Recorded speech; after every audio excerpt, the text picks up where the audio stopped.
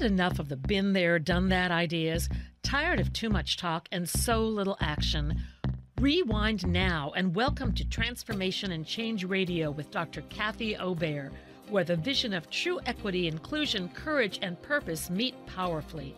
Dr. Kathy delivers with dynamic, engaging conversation and the most authentically brave dialogue on air today. This hit show will challenge you to explore current issues of diversity, equity, and inclusion and deepen your capacity to choose courage to speak up to greater inclusion in everything you do. Fasten your seatbelts and accelerate your effectiveness to become a powerful change agent in your life, community, job, and society. Imagine true equity and inclusion and get the tools to really manifest your vision.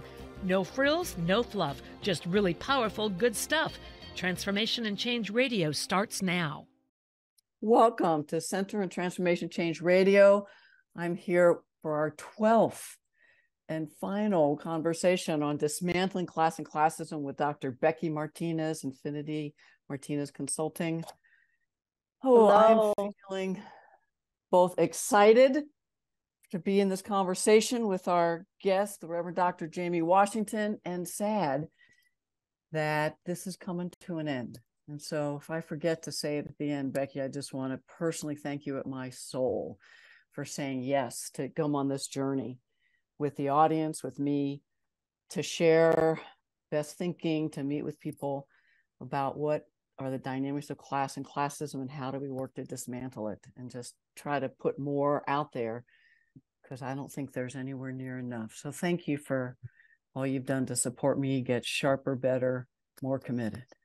You're welcome. It's been a great year adventure in talking about things that are so meaningful to me, as well as meaningful to the work around inclusion, particularly with the social class and class identity framework and lens. So it's been a joy. And what a way to have our final episode with the Reverend Dr. Jamie Washington of Washington Consulting Group. Thank you for coming back to the show, our dear friend. Absolutely. Absolutely. This is my absolute joy. And not only is it with two of my favorite people in the whole planet universe, but also it's a topic that feels very close to my heart, and one that we don't spend nearly enough time engaging how it shows up and impacts our lives. So just glad to be here with your brilliance and to have this wonderful conversation. Yes. I know. I really have us as family and just feel so grateful because I know you and I have played for over 35 years. If people don't know you, there are at least 3 or 4 previous radio shows and other recordings that I know we've done. Washington Consulting Group. So for over 35, 36 years, you have been an active change agent leader to dismantle oppression, create true social justice and liberation in higher ed and many other industries. You come out of higher ed, and that's when our paths crossed. President of ACPA recently, president and co-founder of the Social Justice Training Institute with the 3 of us, our faculty, your work as a pastor with Unity Fellowship Church of Baltimore and an elder in the Unity Fellowship Church movement. I mean, there's so much folks can get on your website and learn more. But as I've grown with you, I mean, I'm a different change agent because you have been in my life around racism and classism, because you started telling stories early on. And I'm not sure I heard the difference as I came out of class privilege, and we'll hear your story in a moment. But I, again, want to deeply thank you for your work in the world and mostly for your love of me, because I am deeply different because you being in my life. Thank you. Thank you so much. I am loving just the 2 of you. I can't wait to talk about this. And what I appreciate is the full circledness. As SJTI, so the Social Justice Training Institute, was where I started really delving into class, right? That renewal experience. So had I not had that renewal part 2, I don't know if I would be an author, you know, being somebody who's talking about this, at least in the field of academia, in such like deep, meaningful, intellectual, feeling-based ways. Yes. So I just want to thank you two for the space to talk about class and who we are. And so that opens up, Jamie, the question that we always start with is, tell us a little bit about your class story. Sure. Well, I love, as I think about my own, kind of academic learning around class, right? And some of the earliest workshops that I did, one of my earlier workshops was through the lens of class. And I think that it was actually where I began to do classism work was with Equity Institute. And with class action back at UMass, Kathy and Felicia Eskel and some of those folks there. So that's where I got to do some delving into the dynamics of class, coming from a background kind of academically and training, where I began to look at the entire umbrella of oppression, all of the identities, and really beginning to look at privilege and marginalization, and came to find that I was only marginalized in three parts of my identity, if you will, and that was race, sexual orientation, and class, but lived with privilege around others. So began to delve into, I had kind of lived with the marginalization around class, but hadn't really looked at it or thought about it so much as marginalization, right? I come from a working class poor background, and grew up in inner city North Philadelphia with working class, in a working class community with parents, one who did finish high school and went on to college, and one who did not finish high school. And so again, the intersection of race and class is very relevant in the context that my mother went to a church-related college, Allen University, right, where the options for women was home economics or teaching, right? And again, as we think about what that then gave her access to do, right, positioned her so comfortably or really in the working class space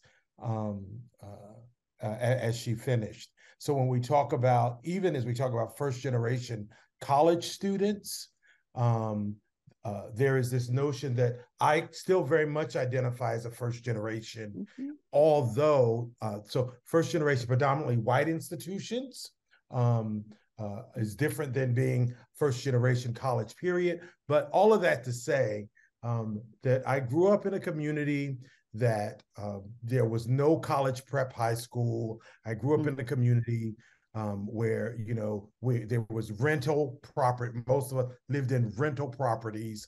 I talk about as lower working class. I don't say poverty in that we distinguish the space that we grew up in from the subsidized housing, which might be named as the projects. So we were better off because we lived in a row house, right? In our city, again, as we think about, as I was growing up, I didn't think that much about what we had because everybody had the same thing, right? Which was, we had enough food to eat, right? It wasn't necessarily all of the food was good to us, right? It wasn't necessarily what people would consider good today, or in the circles that I travel today. It's in the circles that I travel today that when I talk about eating the things that I ate growing up and still very much still love today, right? It's not the stuff that gets served at the receptions that I go to, or at the luncheons or the dinners. So we ate a lot of canned and processed food. I didn't even know what fresh broccoli. Well, I didn't really even know what broccoli was. Mm. So, there's so many dynamics to that class background experience. So we could talk about the food we ate. We could talk about the spaces that we got to go to. So I tell folks our leisure time and when we went on vacation was from my house, from where we lived, to my grandparents' house, which was in South Carolina. And I tell people all the time that I didn't even know you could go somewhere other than your grandparents' house for vacation. Wow. Until I was 32. So literally, I was finishing my doctorate before I ever went any place else for vacation than my grandparents' house, right? Because that's what we had access to, and that's what we understood. And so I'm the only one of the children in my family to have graduated from high school. There wasn't the plan. I didn't get discouraged from going to college, but as I said to Becky earlier, I wasn't encouraged to go to college, right? And I am one of very few people from my community that went to college. And many of the folks that I go back to, because my sister still lives in the house around the corner from where I spent most of my junior high school and high school years. Once I went off to college, my mother and sisters, after our father died, moved around the corner to a home, but in the same working poor community. And she lives in that house still today. When I go back to that community, I'm still one of few who even left in my generation, and I'm seen as the one who made it out. So as I consider my journey, it was higher education that made the difference. And having gone to undergraduate school and finding a passion and connection to exercise my voice in the context of higher education, going on to graduate school, going on to master's and PhD, that then propelled me into the space that I operate today, which I would, as we talk about in the book, straddling class, would say that I live upper middle class in not only in my education and access and the things that I get to participate in, and the social capital that I have, but also in the resources and finances, right? So owning my own business, and assets and property and all of those things, and the people that I've had access to in order to help me to know what some of that stuff even means and is about, right? So, so that's a little bit of the class journey. There's so much I can talk about in there, but that's some of it. Yeah, just listening to your story as I've known you for years, like, little things that I didn't know here and there. And we spend a lot of time in conversations around straddling class. Right? And so having family and friends in a different class space, not just around money, but how, as you said, navigating systems. Lately, I've been, for the last couple of years, I'll name myself as a first generation white collar professional, because I think that's really important to add there. And there are blue collar professionals. And so how are we expanding how we feel and think and talk about professional, right? And so in your space of straddling, because you got lots of access to titles, right? Titles and people and power and influence, and you still stay very true to who you are from like this working class soul space. I'd just kind of like to know, how do you navigate that, talk about it, notice stuff, right? Like, I mean, we could go on for hours around that, but I'll just ask those. Yeah. Well, one of the things that my earlier liberation work in the space of class, because doing race liberation, during sexual orientation liberation, stuff. It invited me into the space of examining minoritized identities from a place of wealth and pride, right? And so I had done race and sexual orientation work so that as I came to class, I had some tools to kind of look at what the gifts and strengths are that I bring from class. So I celebrate my working class origins. Like I just, when I think about all of the, I always, I laugh all the time. Even right here where I am right now in Phoenix, I always know that I can figure out how to navigate having what I need. So food is never an issue for me. I'm always going to know how to find and how to get food, right? Because of the space that I occupy now around class, I can get all I need for very little, right? I have no problem. Like I was at a reception yesterday, I had no problem wrapping up dinner. Nothing, none at all. All of that right there is really good for dinner. Y'all gonna do nothing but throw that away. I'm not paying for no dinner tonight, right? So I'm not gonna have to use my money in that way, right? I could wrap up enough for dinner and for lunch today, right? Because I have navigated the space of not feeling shame around that. Now, again, that's not always been the case, right? But not feeling shame around it,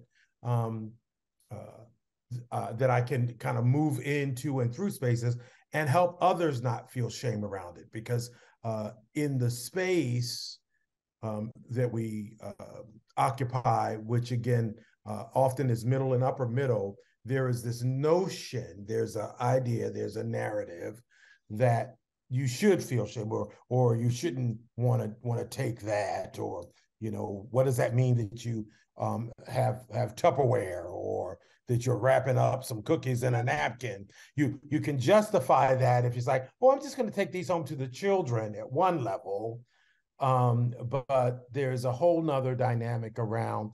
No, that's for dinner tonight. Oh, that's some extra stuff that I going to take to family. So we do that sometimes with students. So here's the thing: we could talk about poor college students needing food, right? Having food insecurity or whatever. We can sometimes allow space even for our blue collar workers, right? To at the end of an event, it's okay for them. Joe, tell the team, tell the secretaries, tell the custodial staff, come on in and get that extra food. And that we do that with not as much tension, but the hall director or assistant director or director or faculty member who sees like I could use that, or actually my whole family got to eat tonight. I'm the only one here who has this white collar job. My rest of my family is still struggling to eat and struggling to find out stuff. So I have found so the first place I go is basic needs, and so I entered with food, right? And navigating the importance of being okay with what you eat, how you eat, understanding that it is a privilege to be able to not worry about food ever, is a thing, right? So that's one of the things: food, shelter, where you're going to live, how you're going to get around, and recognizing that today, those are things that because I don't have to worry about them, I can be freed up to do other things in the world. I can be freed up to think. I can be freed up to be creative. I can be freed up to navigate larger world problems, right? And campus and issue problems, when you are having to navigate the basics, right? Food, shelter, healthcare. We're right now, Sam and I, my partner and I, are navigating healthcare system challenges, where it is important that we have it, right? But we're not worried about not having it, right? Because we have the access and the resources to purchase it, right? And that we have the access and resources to purchase quality healthcare, right? Where we don't just have to rely on, whatever we can get, right? So as I think about my own kind of navigating, I do know the space that shows up everywhere, from, again, the basic needs, but also what you're supposed to know, what you're supposed to be able to do, what you're supposed to have read, and be smart about, sitting in the position that and in the circles that I sit in, how politically smart you're supposed to be, what you're supposed to know about what you're supposed to know about the world. Like when people say, like, this country in the world or this space, and well, I was here in Uruguay, and I was going over to Tahiti, and like, where are they? Right? They could just as well be on the moon. I still don't know. I tell folks all the time, I got to Slippery Rock State College because my geography was that bad. Like, I didn't know Pennsylvania was that big, right? I had never been west of West Philly. Yeah. Right? So, I navigate all the time today as I talk with my family members and close friends from my home of origin, when I'm saying I'm in Dubuque, or I'm in or I'm in Iowa, or I'm in Oakland, or like, is that in California? Where is that? Folks don't know what is there, what time zone differences. These are all things that folks who have never left their block, right? Never left their communities, never left their towns, never been on a plane. I'm still with friends and family members sometimes who are taking the first trip on a plane, never have been on a train, and never have been to a concert or to a theater, right? Things that in this class place, I take for granted. I can take for granted.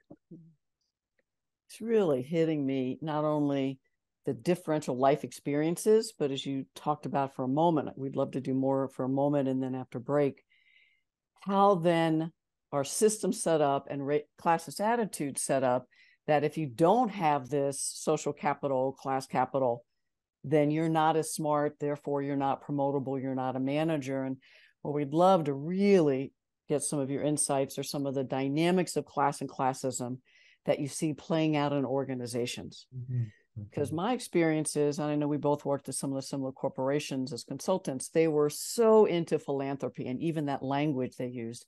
And look how wonderful we are as community members, but did not, and I don't find many that look inside and say, how are we replicating the same classist dynamics that we are then putting on our website to market ourselves as these great philanthropic organizations, but inside we are creating very dysfunctional, very painful classist organizations. So with that, where do you want to start? We have a couple minutes before break. Well, Kathy, what I think you're naming again is that because of the dominant and the cultural narrative around pulling yourself up by your bootstrap and raising your class status is supposed to be what you want to do. That's the American dream, right?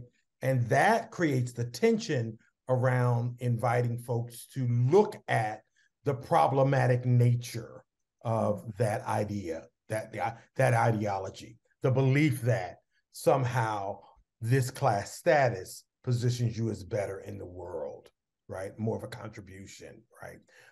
And that's an ideological thing, a belief system that then creates the institutional infrastructures that support that dynamic. You have to believe something first, right?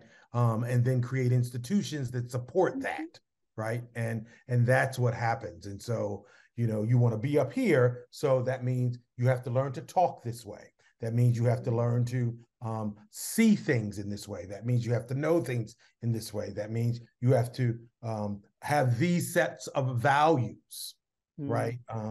And that, as you know, again, the great philanthropy, just like the great white hope, right? And the great male saviors, again, it is the coming in to save the day to make it better, without recognizing how, as we do that, we continue to perpetuate the systems and create and entrench those systems into our day-to-day practices and ways of being. Yeah. So helpful. You're reminding me, we're watching The Crown, the 5th season.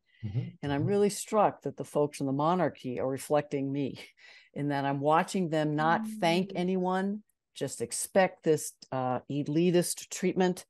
And while I know I have been taught to thank and say please, and I also know in my middle, white collar professional and now current upper middle, there's a sense of entitlement that I know I still struggle with. And so while I say thank you, when folks in service roles don't treat me the way I believe then there's this. So as we come back, we want to talk more about not only your experience in organizations, what have you personally, classist dynamics, what have you seen, and then get to a bit more, how have you seen people try to shift those? But before we go to break, can you let people know how they can find you? Because my guess is after this, your phone will ring. You have about a minute, sorry. Absolutely. Folks can find me on my website, thewashingtonconsultinggroup.net. That's how you, the best way to reach me. And we will reach back if you want to connect and talk about lots of this stuff and intersections and all of it. thewashingtonconsultinggroup.net or unityfellowshipchurch.org. So this conversation happens both inside my formal work consulting group as well as in my ministry. Yeah. Don't miss the second half with Reverend Dr. Jamie Washington, Dr. Becky Martinez, Dismantling Class and Classism. We'll be back.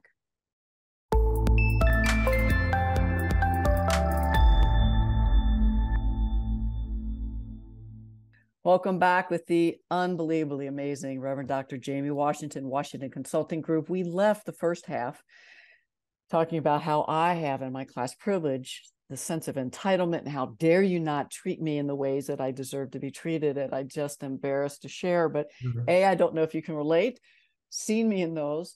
But at the group level, how do you see this dynamic of entitlement playing out in organizations and strategies for trying to get folks in our class privilege to recognize that and dismantle it so we really work to create truly inclusive organizations? Well, you know, I love this. And again, Kathy, I resemble all of that and all of it, especially when it comes to travel in this current context, as we are back on the road. I was just laughing hard last night as I was boarding this flight. And we're flying United Airlines. And, you know, there's this, again, it's all made up, right? The artificialness of line 1 and 2. Like you have to walk on this side and you have to walk on this side, right? Like really? Like there's no, like what? Is you're getting on the same plane. But I was boarding the flight. I'm on United, Premier Access, and so on. Again, you know, right? And it was a long line 1, right? Of the group 1, right? And it was so frigging amazing and funny to me because I knew I was getting ready to do this today. That it was just really stark. So I had walked up and I had at first assumed that, all these people can't be in line one, so let me move further up in line. Right? Oh, but I could see it, so I noticed it, and I said, "This looks like it's just a long line one." And so I just as I kept moving back, I said, line one," and then I watched like 4 or 5 different men. White men. Now, again, it didn't have to be, but because I was in that space too. But it was 4 or 5 different white men that just the plane was boarding up, and they was just walking on up and in, and they were incensed. There was this energy around. Where are you people going? Don't you see? It's the ones. And so the gentleman that was standing right behind me had said, "Well, gosh, everyone's going to be on the plane by the time." But I get on there. So I share that story to say that there is this sense of entitlement and that I earned this space. So around class, differently than maybe race or gender, there is the idea that I worked for this. Right? So that I therefore deserve it. And so in the context of organizations and corporations, when the parking spot's been taken, or when my seat isn't there at the table, or when I don't get to speak and others get to have air, it's there's a tension around, I deserve this. Yeah, that's good. In a different way. Yep. And so I know that in the church, I see that dynamic for those of us who are ordained at different levels in ministry. And so they're gonna be a parking space for, or in the crowded space, they're gonna make sure that there's a seat for the pastors or for the reverends or for the deacons or for the partners or wives or husbands. So there's the entitlement comes from a place of feeling like I earned it, and having watched others get that because of position that feels different than than it might feel like because of the artificial construction of race or gender and all those things. So that's what again makes, and it's because you're supposed to work to earn it, right? And that you did. I do have a doctorate. You should listen to me, right? Differently than you listen to her. And we see this today with lots of younger doctoral candidates and doctoral students that have not had a full year of work experience, but because I now have a doctorate, when I sit at the table, I expect to be heard differently. I expect to have access differently. I expect to be seen as ready to lead the organization. And then you do the intersection of race and gender. Who does get to do that and who doesn't, right? Because of that. So it's nuanced and complicated, but there is this notion that I earned it. It's a really powerful class dynamic. So entitlement shows up in that way, and it's something that sometimes people feel very comfortable talking about earning and deserving, and why that's right, I should be. And others, they're just feeling it, but don't say anything about it, right? And treat people in ways because, right? I even find when I'm trying to get something. So I got into my room last night and I picked up the phone and I called I said, "This is Dr. Washington in," right? And experience to get a different kind of service, right? In spaces. Now, what I found without naming that, right? When I step up into a place, and this has happened to me 3 times this week, my smile has gotten me as much as not more as my title. Mm-hmm. Right. And so that the way that you treat people is not about your how much money you make or the position that you have and so on and so forth. Because folks have they know nothing about this is your smile, your energy is just great. Let me, I want to give you this, give you that, and all that stuff, right? So that was just the nuanced difference that I paid attention to this week. Like title, I used to ensure I was going to get good service, and then when I just show up as me, right? When people don't know anything about positions, and I'm not all dressed in the fancy clothes and all that stuff, the energy is what how you are in the world with people is what you when you get what you deserve, right? And how much of that is your working class family church background? Yes, because I did not learn that. Can I share one quick insight I just got? Yeah. So I may not be clear. I think imposter syndrome for many folks born into and still in class privilege is true. And so for me, if I don't get listened to and if I don't get seen as competent, then maybe I didn't earn it and I don't deserve. Oh, I don't know if that makes sense yet. I haven't figured it out yet. But there's something about the urgency to claim my space and to be heard and seen, because if I'm not, then I'm a fraud and I'm pretending and performing in this class privilege. It's not really. That's really that good. is. Yeah. Well, so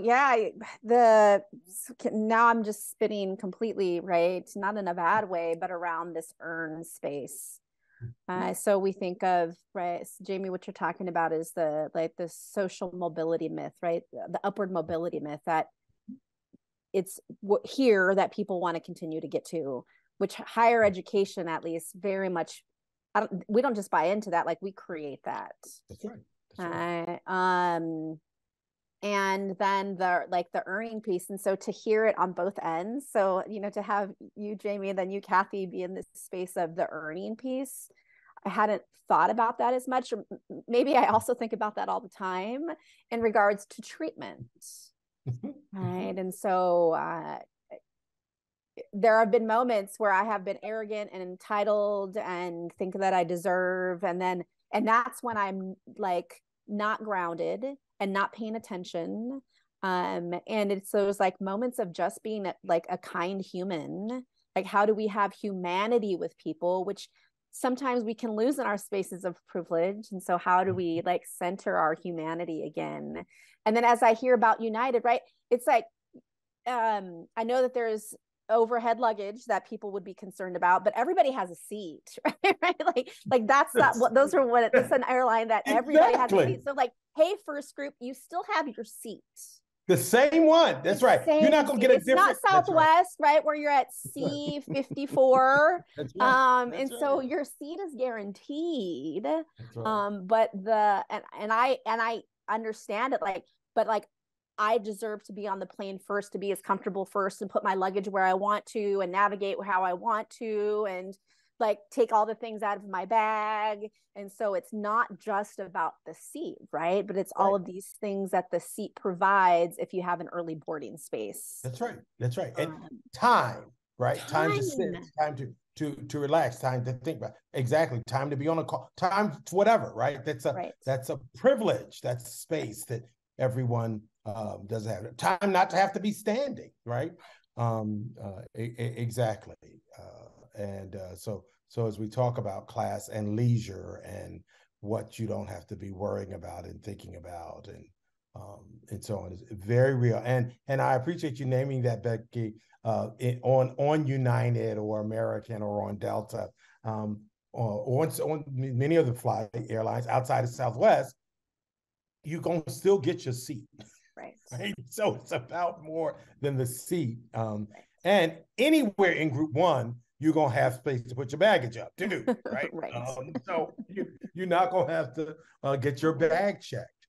But yeah, so that was just, again, a very powerful reminder, nuanced moment in the space.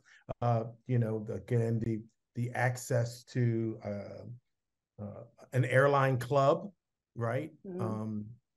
To be able to go in and to sit and, to relax is again another upper middle class business traveler privilege, and all that comes with being in that space.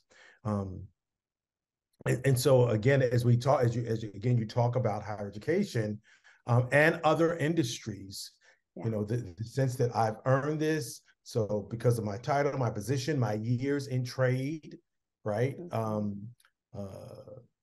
That we sometimes aren't as kind to people. I appreciate what Kathy named around, if you're not seeing me as deserving of this, am I a fraud?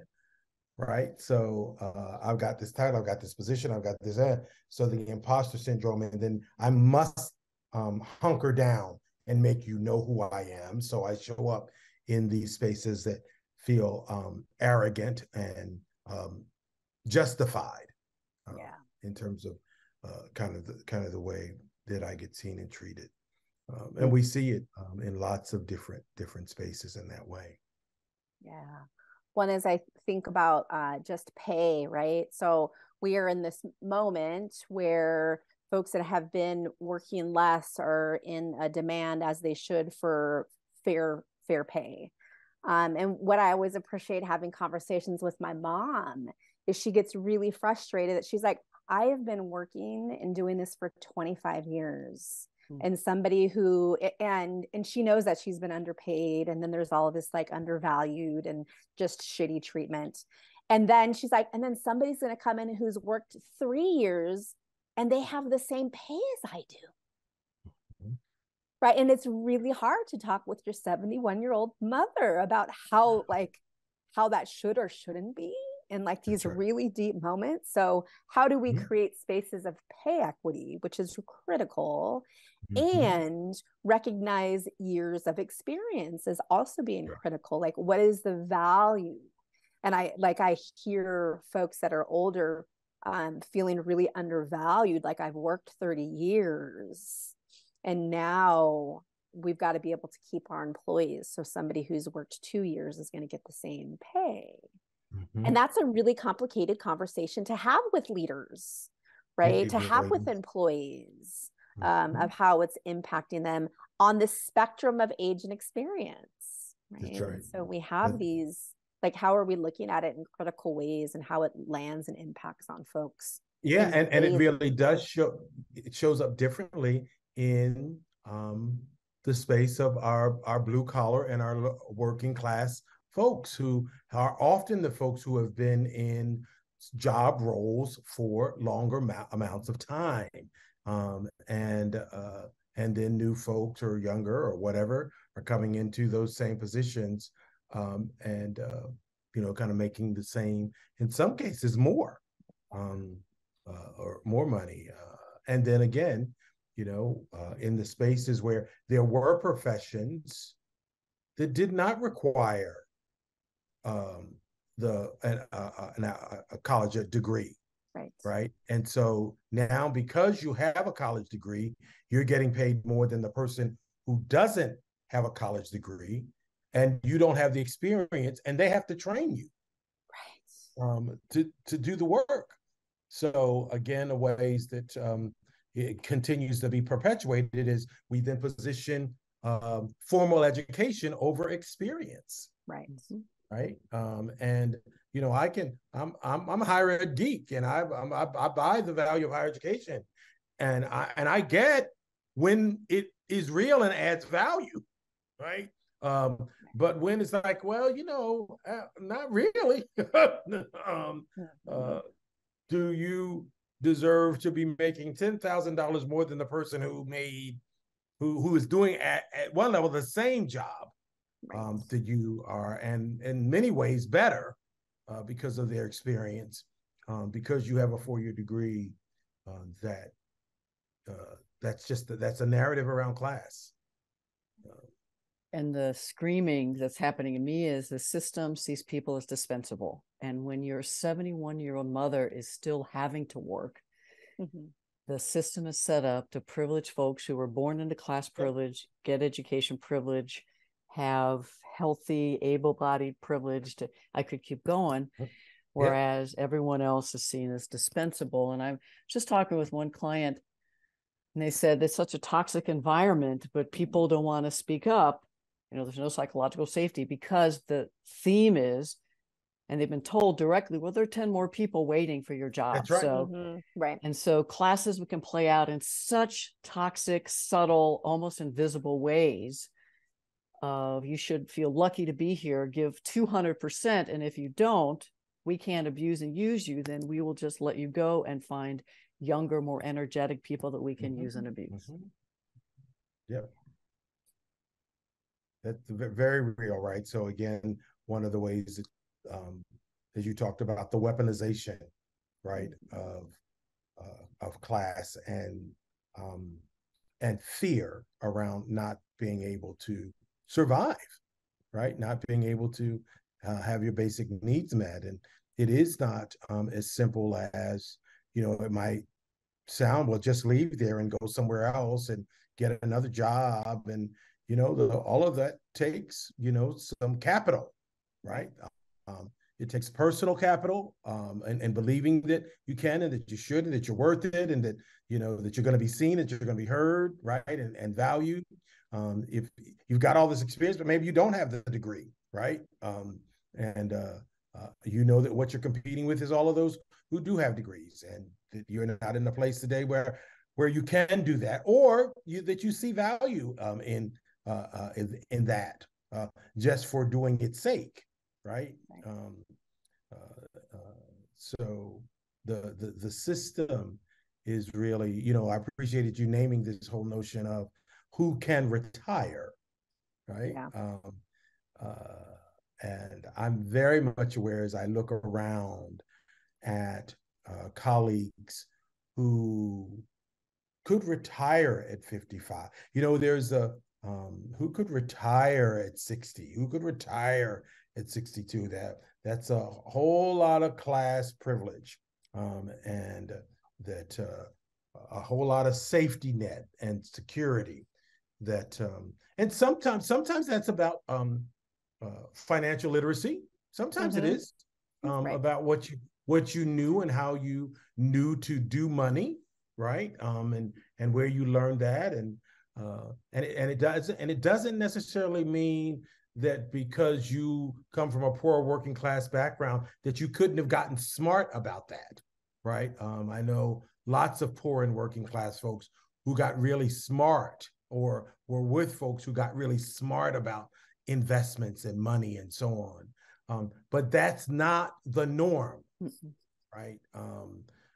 That's not because if it were, the communities that I come from would look different, right? They're really hardworking, really smart people, but they don't know the systems. They don't don't have access to wealth management or financial management and so on, such that most of the people that I know in those communities are very much working and not, so we've got this whole new, and the language that I'm hearing today is not retirement, but your encore, right? Wow. So you've done all this great work and contribution. And so now you get to do your encore performance from 65 to 80 or 65 to 75, right? It's your encore. So you are choosing to continue to have an encore because I'm still healthy and I still want to be a contribution. And I don't need to work, right? I don't need to continue to perform. I'm doing this because I want to do this, right? And who gets to have an encore performance versus, right? So when you're doing your encore, you can stop whenever you want. People already got their money's worth out you, right? You still gonna be getting paid. You still getting paid, right? But if you can't have an encore performance, if you still need to get paid. You still need to work.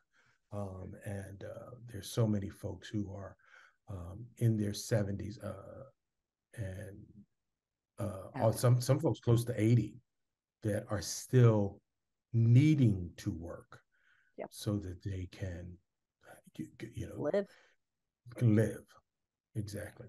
And again, when you're talking about coming from working class backgrounds, it's very rarely just about you, right? There is this whole notion that what I have is the families, right? And so we're taking care.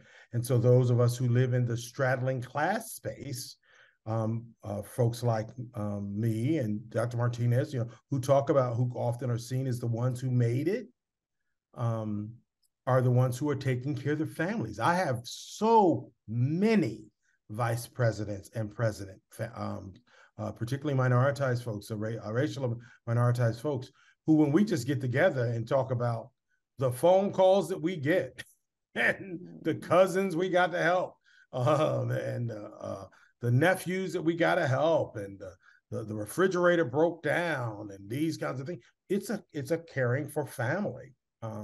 And so our resources are often in that way, not only the financial resources, but do you know someone who, right, can help us to do this, or, whether it's get to school, or a lawyer, or someone who, can get us a building for something.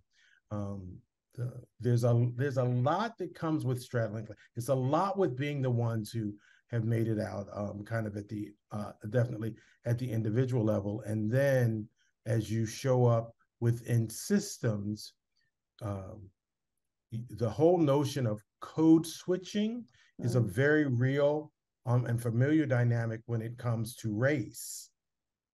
But it's not as clear that that's a dynamic that's happening around class. Right. Right? What you dress in, how you speak, what are the things that you celebrate and you tell people about, and that you navigate. That's what are the stories that you don't share when you are at work or waiting for the meeting to start because it's not class appropriate. Right. Everybody breathe. Listeners, breathe. This has been quite a conversation. As we wrap up this conversation and wrap up a year of these offerings, Reverend Dr. Jamie Washington, do you have any final hopes, insights, reflections? And then Dr. Martinez, I would love to pass it to you to close us out, if you're okay with that. Well, again, I want to thank you all. And this is such an important, the institutions, and again, my bread and butter right now, and my home is higher education, as I do lots of my professional work, and certainly also in faith communities. But as I speak to my higher ed colleagues, and in particular, we are doing a lot, and businesses. There's a lot of work to bring on first gen folks, right? So we've got first gen people coming in, and there's again, lots of that is from the place of let's save them, but not recognize the value that they bring into the space. And so as we invite first gen folks in, let's not invite them in with the need to change them and fix them, but to also learn from what they bring that will help us be better in the spaces that we are. Keep doing classwork. It's so important. Yes, keep doing classwork. So Jamie, thank you for joining us on this last session. Thank you, folks, for being present for these sessions that we have delved into who we are individually to who we are systemically and the groups that we belong to around class. Kathy and I want to just emphasize, continue to do the work. Don't let this be a stopping place. We did some learning, and it is a process, and it is a journey, and it doesn't end. Right. And so how do we create our space in the world to create more inclusion through a class lens? And so keep on digging, keep on being curious, keep on noticing how it exists in your organization. And thank you for joining us. Kathy, anything from you? From my soul, I love and thank you both. I'll have a few more radio shows. I wanted to use my last few to look at class. Fascinating. Race and racism with a class intersection. And so just so grateful for both of you, for who you are in our lives. Listeners, we couldn't do this without you. Thank you. Keep coming in, Center for Transformation Class Radio. Fascinating. I can't stop saying class. This is where we all need to be. Yes. Go well in these days. We'll see you all next time. Thanks to our producers. Thank you so much. Appreciate it. It was wonderful. You've been listening to Dr. Kathy Obear on Transformation Talk Radio. Thanks for tuning in, and be sure to catch us next time as Kathy inspires listeners to become agents of change, motivate, innovate, and speak truth to power. Step into the courageous you that will change the world. Connect to life-changing conversations to extend your reach. For more information on Kathy and her work, please visit drkathyobear.com. That's drkathyobear.com.